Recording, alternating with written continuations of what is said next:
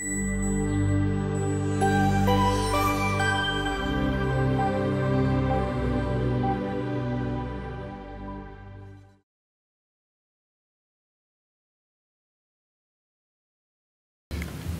you, Mr. Chairperson, and on behalf of ILSI India, I would like to express my gratitude to ILSI Europe for giving us this opportunity.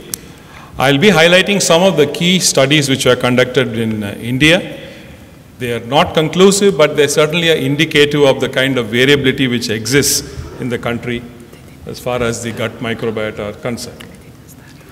Now, even though the bacteria, beneficial bacteria are there on every possible body surface, most of the research has gone on in relation to the gut microbiota. We have also done certain small studies in relating to vaginal microbiota, and we found that replacing the beneficial bacteria of the vagina has gone a long way to reduce a distressing clinical condition called bacterial vaginosis, which is prevalent in India to a great extent. So we will not go into that, we will only look at the gut microbiota. Now, based on the 16S RNA, you can actually broadly categorize them into some 5 major groups of bacteria. I mean, if you look at the kind of bacterial population which have been reported in the guts from different parts of the world, and you find that different kind of bacteria dominate the gut from people coming from different parts of the world. So this indicates is probably it is the kind of food which we eat which decides on the kind of bacteria which exist in our intestines. Now look at the Asian microbiome. There you see a whole lot of miniature pie diagrams, and if you look at the color patterns, you will clearly see a difference in the color pattern between the studies which came from US versus Europe and versus Asia. There are more or less a similar kind of a pattern existing among the various Asian countries.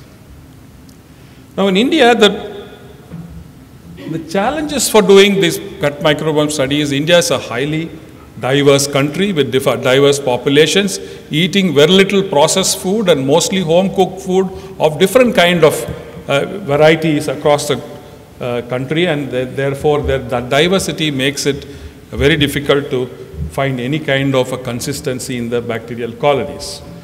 The studies which I am going to discuss about right now relates to what are the gut bacterial differences between children born by natural vaginal delivery versus those who are born with cesarean. Then with advancing age, is there any difference? Is there any difference between younger people versus older population? The difference between overnutrition and undernutrition, which has been so elegantly already mentioned, and then obesity and malnutrition, and briefly on to clinical conditions called ulcerative colitis and Crohn's disease. Now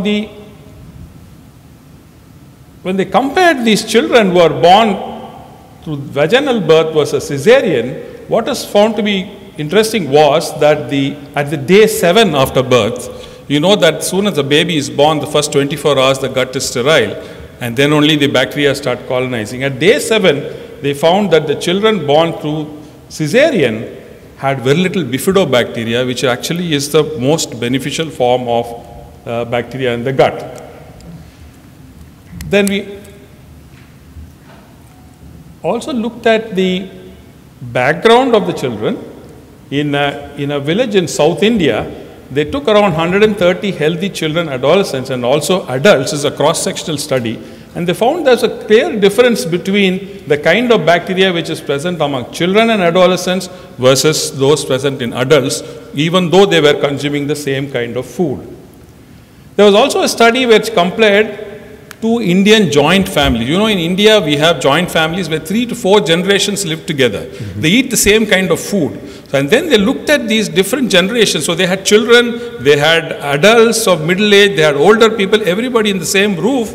And still they found that even though they ate the same kind of food, there was a difference in the bacterial population among the younger people compared to the older individuals. So there is an age-associated difference in the gut bacterial populations.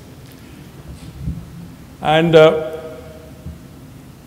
Yes, and now comes to the issue of comparing the malnourished versus the well-nourished children. And you know that malnutrition is a major problem in India. And the study was done in a district of West Bengal. It's quite a backward district of West Bengal. And these are the various kind of bacterial population which were isolated from the fecal samples from these children. And if you look at this diagram, you're looking at, for example, Escherichia coli, Streptococcus, Veillonella, Shigella, etc. These are all gut bacteria which are potentially pathogenic. The last is the one which refers to the beneficial bacteria.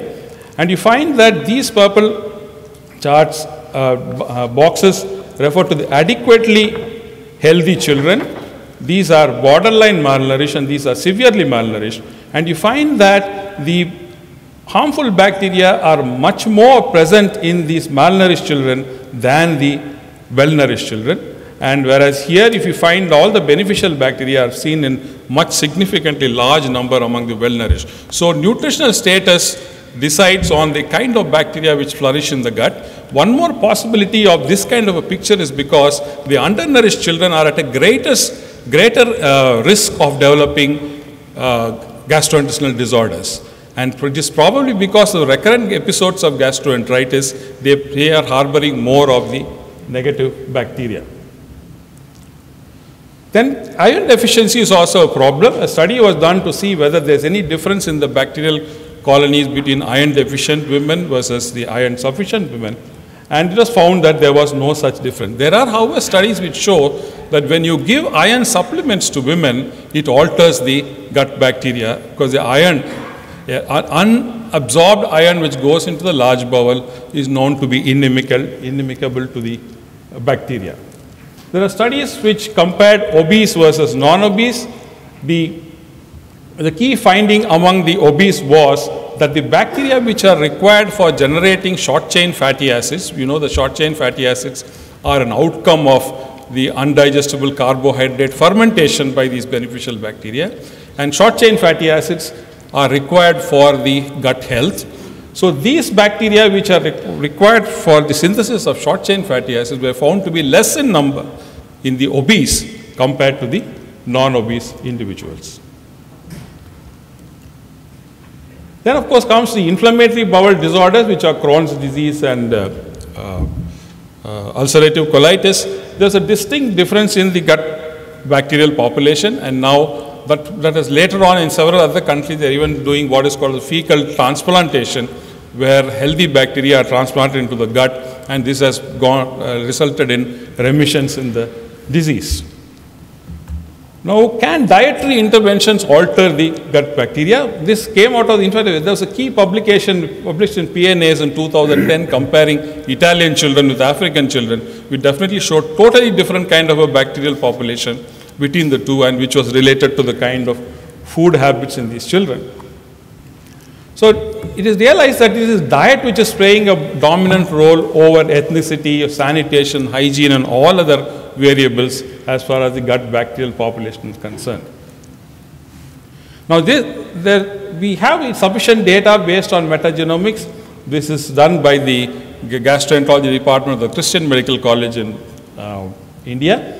And you find that if you see the kind of bacterial populations compared to the Indian versus the American, which is based on published data, there are distinct differences. The firmicutes population is higher here, whereas the bacteroids population is higher among the American data. Then we come to the issue of probiotics.